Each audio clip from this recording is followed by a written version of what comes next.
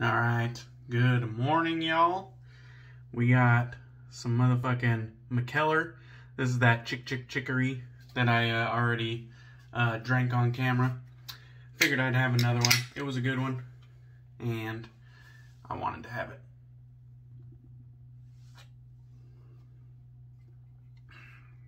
This one was the porter, brewed with chicory root and coffee. Figured it would go well as a breakfast beer.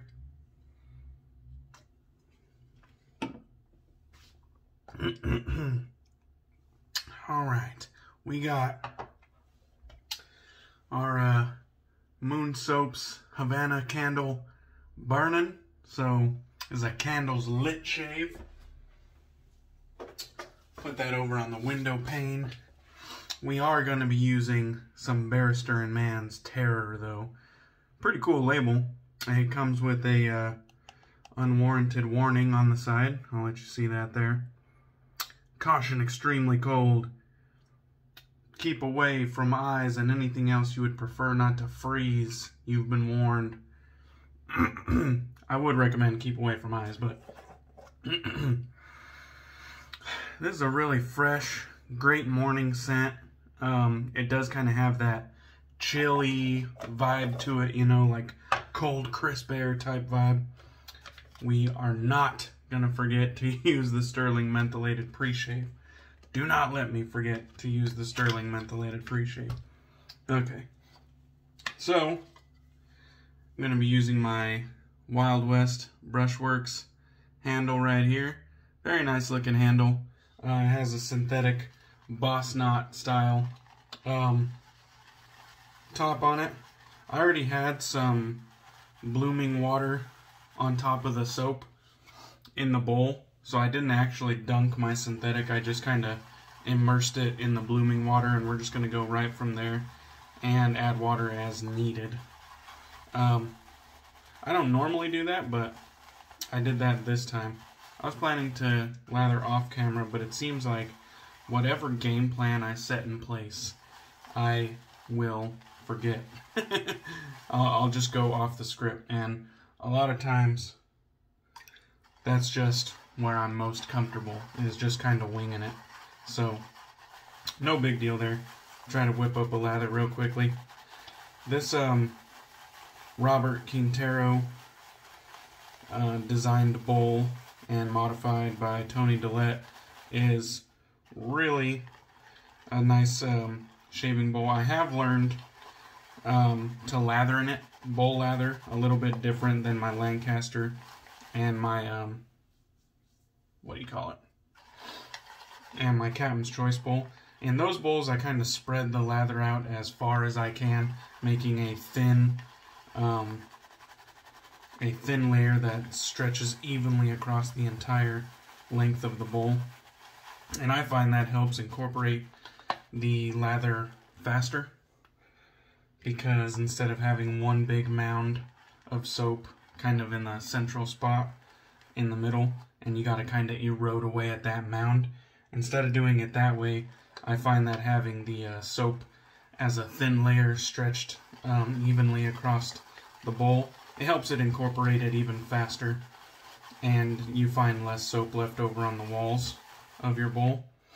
But with this one, these ridges, there's like so many ridges and bumps, and I find soap really likes to hide in those crevices.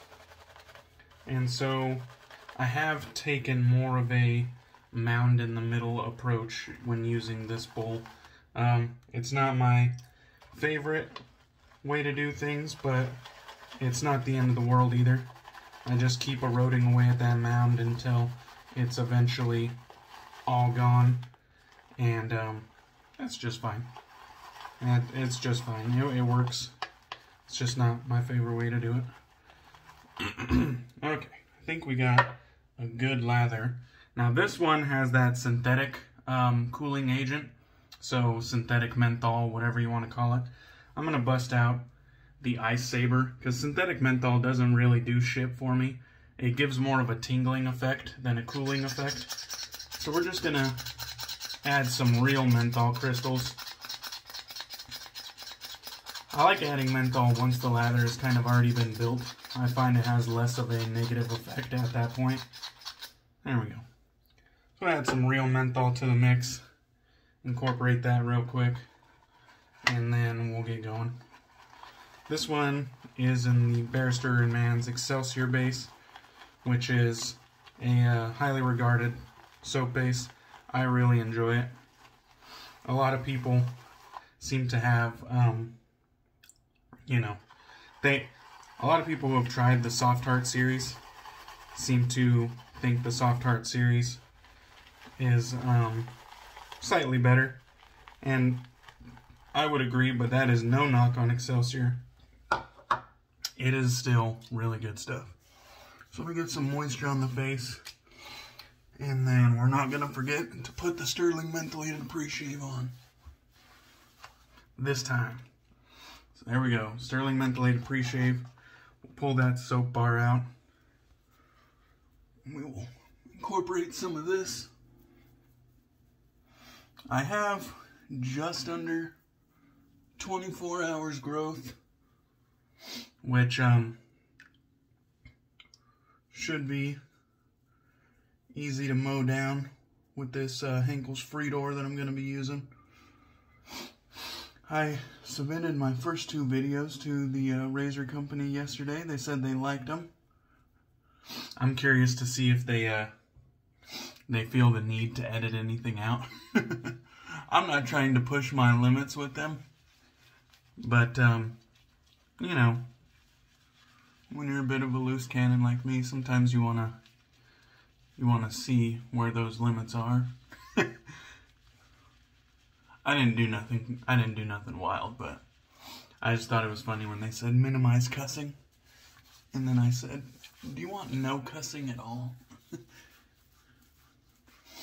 But yeah, I'm not trying to sour that relationship or anything. I just wanted to know. Alright, now we got that Stirling Mentholated Preshave kind of worked up. My hands are nice and slick now. Let's go ahead and get that off, and then we'll get this lather started.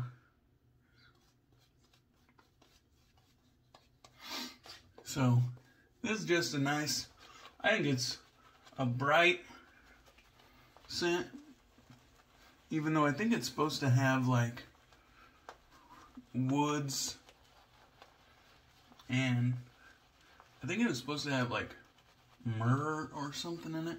I didn't look up the scent notes, I'm just trying to go off memory, but it does have a really like fresh, crisp scent that kind of goes with the whole like, you know, treacherous sea type deal, you know, the treacherous ocean. So it is really a good one for the morning, I think. Bright, crisp, fresh.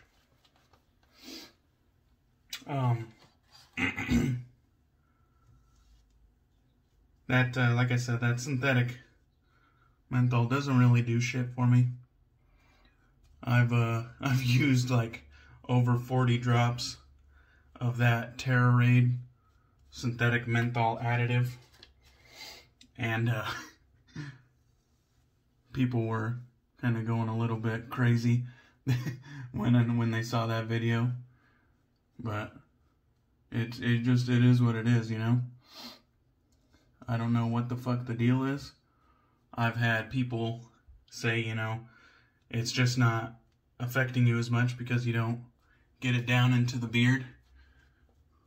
Ken from Shave 326 said that. So I did a video where I got it down into the beard, you know, all the way throughout the face.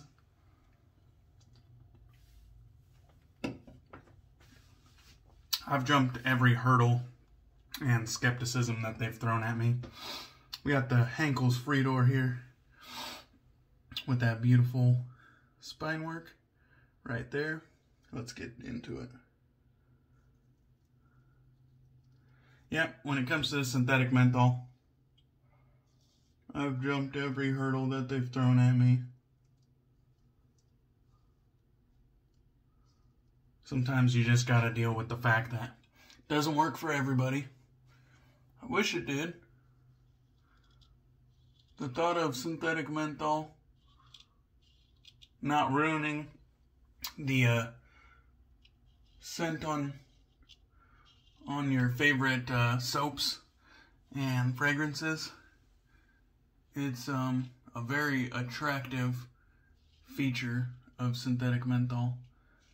But if you're actually aiming to get some cooling and the cooling action doesn't work for you, you just get more of a tingling feeling, which is more akin to like an allergic reaction, although it doesn't feel the same as a allergic reaction. There's no burning, it's just kind of tingling, and I feel like that's not an adequate substitute for cooling or chill factor.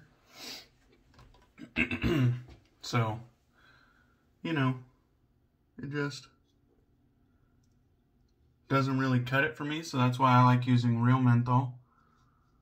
And I found with this organic menthol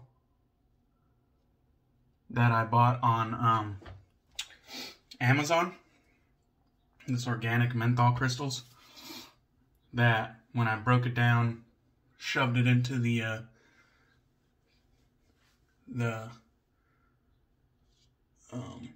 Grind Gourmet salt shaker, if anybody was interested. I put it into the mint dealer, and I find that menthol doesn't really bring much fragrance of its own into the mix. So I was pleasantly surprised to find that it doesn't really interfere whatsoever with my favorite soaps and my favorite fragrances and wet shaving. So that was a huge plus. Because fragrance is like, you know, like 75% of why I shave this way. At first it was just kind of like the whole getting a better shave, but then after I got my shave down pat, I really went down the rabbit hole of trying all these awesome fragrances that the wet shaving community has introduced to me. And that's kind of like a whole nother ballgame. That's like where I really found, you know, my true love of this hobby is the fragrance. And the shave is kind of secondary. Don't get me wrong, I love getting a nice, you know, clean, damn fine shave, just like the next guy, but fragrance is really what does it for me. You don't really see me making a lot of, these are my top performing razors and my top performing soap bases, because, but you will see me making, these are my favorite scentless, because that's more what matters to me, you know what I mean? Those, the scents, the fragrance.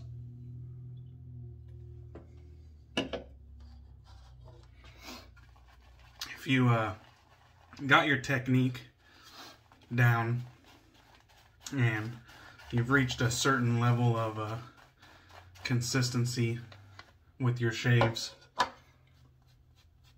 your technique just comes natural. You could almost use anything and get a good shave out of it. Really, there's nothing more that needs to be done on that front when you can use almost any soap, almost any razor, you know, and get consistent results out of it. So what matters at that point, you start kind of leaning towards the fragrance, I believe. Or you find the next skill to learn and pursue, and that in itself can be a fun journey. Like, I started straight razor shaving last year, and it was daunting at first, but really I picked up on it really quickly. And I think, you know, I kind of have a little bit of a cheat code because I don't do, obviously, the bulk of my face. I don't get that chin line, which I assume is the bane for a lot of people, as well as the mustache area. So, you know, I have a little bit of a cheat code, but I found getting comfortable with the razor in my hand was, it didn't take long. I'd say by the time I had those 30 shaves that everybody talks about, I was comfortable. You know what I mean? Everybody will have a lapse of concentration and cut themselves from time to time, but that became way less frequent when I got those 30 shaves done.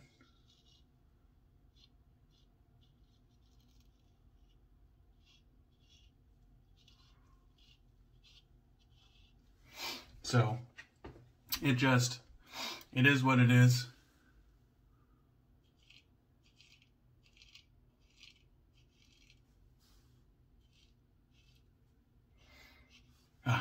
I love it when the straight razor catches those hairs and starts to sing.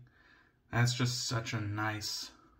That's one thing, if I was clean shaven, I think that is one element that I would appreciate just so much more. Because I get the razor to sing for me, but it's usually solely on the against the grain pass.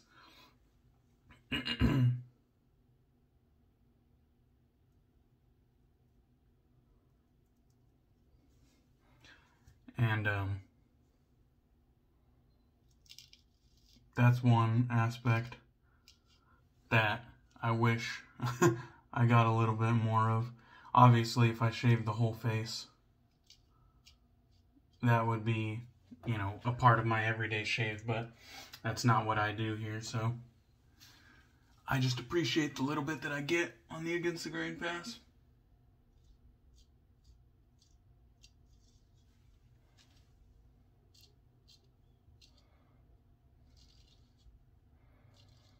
I absolutely love this Friodur.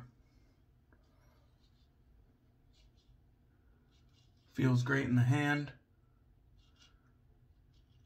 I'm a sucker for that spine work. And it shaves great. The edge on it, really smooth. This was an eBay edge, I believe. Having trouble remembering right now, but I believe it was an eBay edge. So, they can be found. Not saying it's the norm, but they can be found at a decent eBay edge. I think some of it has to do with, you know, where you're purchasing it from. If you're buying a stray razor from somebody with, like, bad reviews, or they don't have a long eBay history, you might be ordering from somebody who just found it at, you know, like in a garage, cleaned it up a little bit, and then put it on eBay, and they know nothing about wet shaving or straight razors. But if you do a little bit of research, you could always message the person selling it, and I almost always do message the person selling what I'm interested in buying, and ask them, hey, you know, who honed this? How was it honed? You know, get inquisitive. You're the one buying it. You don't have to just take it at face value. Fucking zoom in on things. Is that a deep scratch, or is that, you know, just a little bit of gunk on the surface? What is this? What is that? Can you take additional pictures for me? There's no reason not to get, you know, ask for additional information. The worst they can do is not reply, and then it's up to you, you know, whether or not you want to buy it at that point. Alright, let's get this off the face. Grab my Lancaster towel. That was a great shave though. Nice invigorating morning shave. A nice clean, fresh scent. Somewhat simplistic in nature. I don't think it's a very complex or daunting fragrance to encounter. I think it's rather simplistic and good, really good for a morning shave. Get you a little bit of that chill factor to help wake you up, and then a nice fresh fragrance to ease you into your day. Alright, so first thing I'm going to do is throw on a little bit of this Barbus Active, which is another fresh scent. Actually, you know what? Let's do it the other way. Let's hit a little bit of this matching Aftershave Balm. We'll do that first. This has that cooling in it. This is the only Barrister Mann Aftershave Balm that I have. I'm not super interested in getting a ton of aftershave balms. I actually was just talking about this to someone recently, that we were both kind of thinking of just getting an unscented balm. Once we use all of our scented balms, just getting an unscented balm and kind of just sticking with unscented balm going forward. I like having the matching aftershave product, but I don't know, there's just something about balms that I find it unnecessary having the matching balm. I'd rather just have, I'd rather do the mix and match with my aftershave splashes, where my real enjoyment comes from, and then rather than doing matching balms. We'll get some of this Barbus Active on top of that.